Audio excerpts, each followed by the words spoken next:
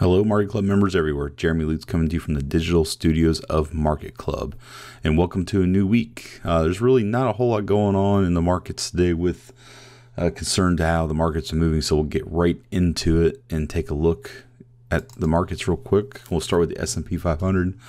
Currently trading around 2,376.64 with a chart analysis score of plus 90, relatively unchanged for the day after erasing some early lows.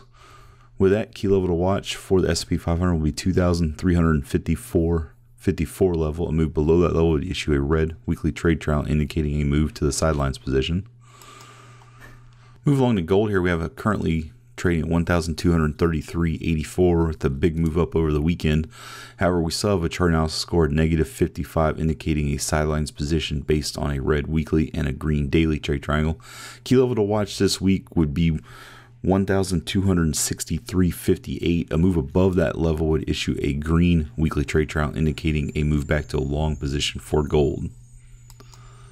Dow Jones currently trading 20,937.95 with a chart analysis score of plus 90 with green trade triangles across the board, relatively unchanged on the day. Key level to watch for the Dow this week will be 20,774.76. A move below that level would issue a red weekly trade triangle indicating a move to the sidelines position. Currently looking at the NASDAQ with a score of 5,905.96. Chart analysis score plus 90 with green trade triangles across the board. Key level to watch for the NASDAQ will be 5,812.08. A move below that level would issue a red weekly trade triangle indicating a move to the sidelines position. Look at the dollar index, which has actually had, last week was the worst week it's had since July of 2016, issuing a red daily trade triangle last week indicating a move to the sidelines position, and currently heading down, currently at $100.16 with a chart analysis score -60 with a green monthly trade triangle and a red weekly trade triangle.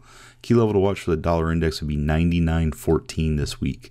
Move below that level would issue a red monthly trade triangle indicating a move to a short position for the dollar index, so keep an eye on that.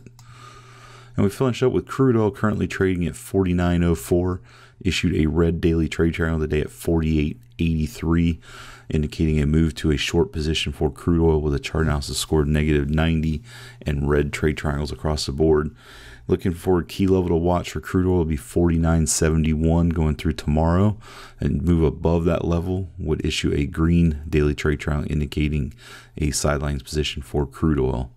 With that, have a great day, every success, and I will talk to you on Wednesday.